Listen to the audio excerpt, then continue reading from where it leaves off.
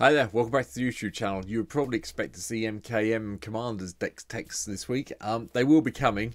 I've decided to hold on to pick some of the cards up on mtgo. So today is Monday for me. Tuesday and Wednesday will be some random all commanders, and then Thursday and Friday I'll try and do an extra couple this week, one extra one at least, and get some of the MKM ones in once we get them on mtgo, which should be tomorrow. Well, depending when you're watching this. Monday for me. Maybe Sunday evening if you're watching this across the pond. But anyway, enough of me rambling. Today's commander, Yarok the Desecrated. 2 black, green and blue for a 3/5 elemental horror with death touch and lifelink. And we all know what it does. It basically doubles up the, well, not double up. Well, yeah, can we call it double up? Suppose we can. We can't. Yeah, people are complaining about it. Gives you an extra enter the battlefield trigger every time something enters the battlefield with an enter the battlefield trigger. So it triggers twice. I love this card. I played a whole full-on elementals deck back in the day in standard with this in it and a load of other elementals, which was really good on M20.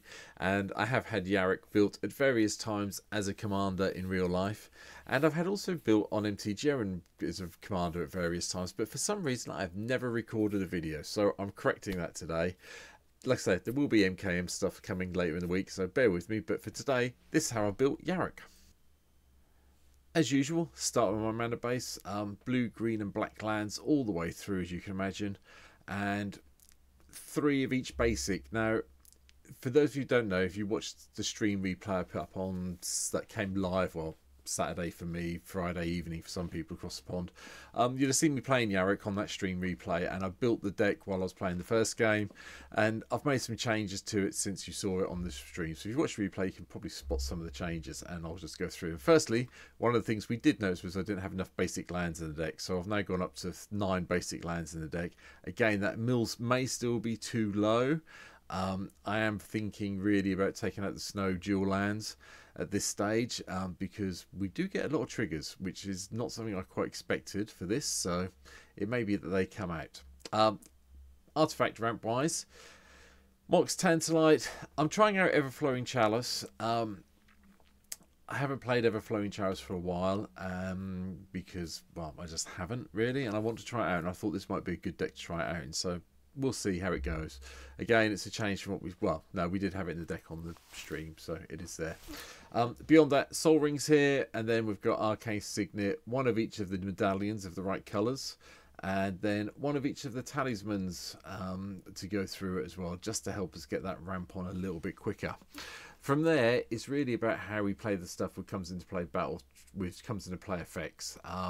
And there's one thing I need to point out with Yarok, which I hadn't realised until we played it in the game. So, Gilded Ghosts just gives us some food, and we can make more food, and so on and so forth when Yarok's in play.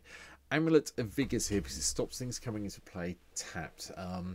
That's really important with some of the lands we have coming to play, like Dark Slick Shores, Drowned Catacombs, so on and so forth, and some of the other things we have coming along. So I decided to try it out in this deck. Elixir of Immortality is here to shuffle everything back in when it gets killed off, so it will get killed off, sorry. Soul Ring appears. I've already talked about that. Why am I mentioning that? Anyway, 2 drops. I'm not with it now. Cyclonic Rift. Bounce everything. Bit of control for us. Gala Greeters. Things cause this to trigger. We probably get 2 of the triggers every time, so I think it works like that. I didn't get to play it in the stream, but we'll find out when I play it in the stream again. Lotus Cobra definitely does give us double triggers for mana when Yarok's in play.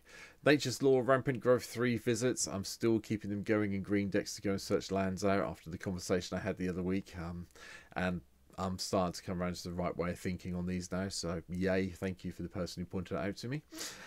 Baleful Strix gives us an extra card when it comes into play when Yarok's in play, as well as having a flying death touch. And Lonus, this is Cryptologist, Cryptozoologist, sorry. Double clues, so you start nicking things very quickly. Elrond, Lord of Rivendell, when it or another battlefield creature enters the battlefield, we get to do a scry 1, so Yarok can play as a scry 2, and yeah, for the second time this ability is resolved this turn, the ring tempts you. Now I'm not sure how that works with the triggered abilities. We'll work it out when we get to it again. Haven't played it yet, but I've got a feeling we might play 1 creature and resolve it twice and get the temptation on the go, so could be fun. Nissa Resurgent, just to go and get elementals. We have a few elementals we have in the deck, and yeah, the land colour is always a bit of a upside of a Lotus Cobra. Reclamation Sage, obviously we hold this until we've got Yarok in play to block 2 artifacts and enchantments that are annoying us. Eternal Witness brings back 2 cards from the graveyard. Selevala, Heart of the Wilds, is very nice. Hopefully we get the creatures in that have the greatest powers. We get a couple of card draws, but the mana thing's fine. Risen Reef is Risen Reef. It's one of the cards I played in the standard deck, which just works so well with Yarok, as we all know. And Uro, Titan of Nature's Wrath. Yeah, play this with Yarok in play. That's 6 life, 2 cards, and possibly 2 lands into play. And then the escape, you know, even when you escape it, you get the same again. It's very good. Filigree Familiar, 4 life and a card with Yarok in play. Gravedigger, returning 2 creatures. You all know what these do, I'm sure. The one thing I didn't know that happened, and this is why I've gone up with extra, is that battles trigger twice. Didn't realise that. Obviously they're permanent, as with the battlefield. So something like Invasion of Zendikar, you go and search out 4 basic lands, hence why I've gone up. When I played this on the stream, when you watch the replay, you see I think I only searched out 2 lands. That's all I had left. Yeah, my bad. Great card, really good with Yarok, love it. Right, sorry, my dog's going mad if you hear funny noise in the background. Anyway, Hostage Taker comes in, takes 2 creatures out, or 2 artifacts. Quandrix Cultivated goes and gets even more basic forests or islands. Again, this is the reason why there's the argument about having more basics in the deck than I have at the moment. Yeah. What can you say about Panharmonicon? Yeah, creatures entering trigger again, so you get 3 triggers off creatures. Artifacts trigger twice. Yeah, okay then. Again, another argument to have even more basics in the deck, because obviously the next card we've got Solemn Simulacrum. Got to have Sad Robot in the deck for the triggers. Mole Drifter, traditional elemental, goes and get your card draw, evoke it or cast it for 5. Virtue of Knowledge. If a permanent entering the battlefield causes a trigger permanent of a permanent you control to trigger, it triggers an additional time. So yeah, Yarok without the creature side of it. Okay, we'll go with that. Sheldred's fun. Every opponent will sacrifice 2 creatures if you've got Yarok in play, and the transforming is not bad if you can do it as well. Thragtusk, 10 life and a 3/3 when it dies. Acidic Slime blows up 2 things that we don't want in play at a minimum. Crested Herd Caller gives us a couple of dinosaurs, so yeah, 3 3/3s for 5 can be good fun. Wave Sifter gives us a couple of clues to investigate with. Again, another elemental that we can evoke if we need to. And Meteorite. Yes, it's ramp. Yes, it's 5 mana, but it's 2 colourless damage. This triggers twice with Yarok in play. Panharmonicon, it triggers twice. If you have Yarok and Panharmonicon in play, anything with 6 toughness is in a whole load of World of Pain. Grave Titan. Gotta have your zombies. Marionette Master. We do have ways of artifacts going to the graveyard, but what I'm using it for is to do the double trigger, and 1 set triggers will give us 6 servos, and then people will start dying off to them quite happily. Demon of the Dark Schemes gives all our creatures -4/-4 when it comes into play, so Yarok survives if we've got Yarok in play. Massacre Worm, the same, double triggers and a little bit of life loss, so you know, 4 toughness things will die with Yarok. Bane of Progress, yes, it doubles triggers, but it just blows up everything that's an enchantment or artifact, including your own, so bear that in mind. But it becomes a very big threat very easily in this deck. Genesis Storm, because I wanted to try it out, and I picked one up because it was cheap for a treasure chest card for some reason. Yeah, you may cast this spell, copy it for each time you've cast your commander from the command zone. I usually hold on. I've played the deck a couple of times since the stream, and I've held on to it a couple of times while I've got Yarok cast a couple of times before I've played it out, and yeah, it's good fun when that happens. Regal Behemoth makes you the Monarch and doubles all your land stuff up. Yes, you do 2 Monarch triggers, but you can only become the Monarch once, so you know, pointless exercise, but it's good fun. Suran and Goreclaw does put 2 +1/+1 counters on a creature when it comes into play, when this is in play, and gives them haste twice. We only need to give haste once, but anyway. But yeah, that's quite nice. Gruff Triplets. Haven't had the luxury of playing this when Yarok is in play yet, but I kind of figured this coming into play and getting 4 tokens, you'll get some really big Gruff Triplets on the go. Even more so if you've got Panharmonicon in play or the Virtue of Knowledge. I'm so looking forward to the moment I can do that. Colga will fight up to 2 things. I would only probably get it to fight 1 unless they're 2 small things that you're going to kill off. You know, maybe something with power of 4, and then maybe you kill off an elf. Maybe might be the way around it. Agent Treachery, we all know what this does, double steals. Spectral Primordial, someone suggested this in the game, and I've put it in the deck, and yeah, okay, then yeah, I'll nick 2 creatures from every other opponent's graveyard. Okay, that's fine, we'll cope with that.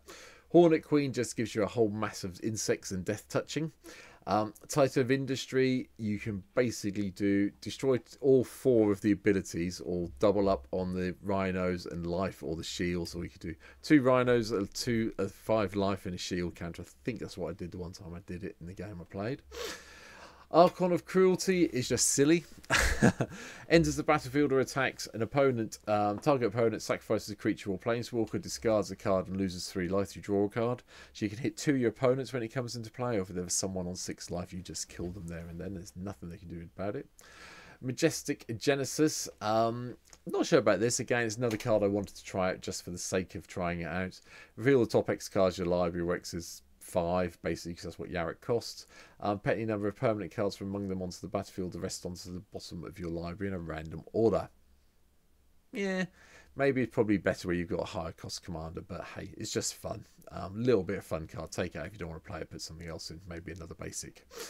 Terrastodon will blow up 6 things. I've been there, done that with this, including some of my own things I blew up when I played it. And the last 3 cards, Great Henge, because you really do want the double triggers off the Great Henge when things come into play.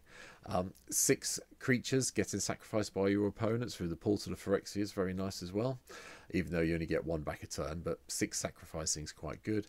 And then Genesis Wave. Sorry, I haven't played Genesis Wave in a green deck for ages. I had this in my original build in real life, so it's back again, and yeah, it's staying there. And that's it. That's how I've built my version of Yarok online at the moment. I do like this deck. I've forgotten how much I enjoyed it, so I'm going back to it and playing a lot against you. If you come and see the stream, there's a link down below. You'll probably see me play it there sometime very soon on the stream, in between all the MKM stuff that's coming up. Well, later this week anyway, once it's released. You know, Monday for me, released tomorrow, hopefully. We'll see. But for now, thank you for watching. Please hit the subscribe button down below here, me here somewhere. It should be maybe there, maybe. I hope I'm pointing in the right direction. Looks about right to me. Come and follow me on Twitch. There's a link down below to that as well. And obviously the deck link, the whole deck you can go and have a look at over on Goldfish. So for now, thanks for watching, and I'll see you in the next video. Take care. Bye.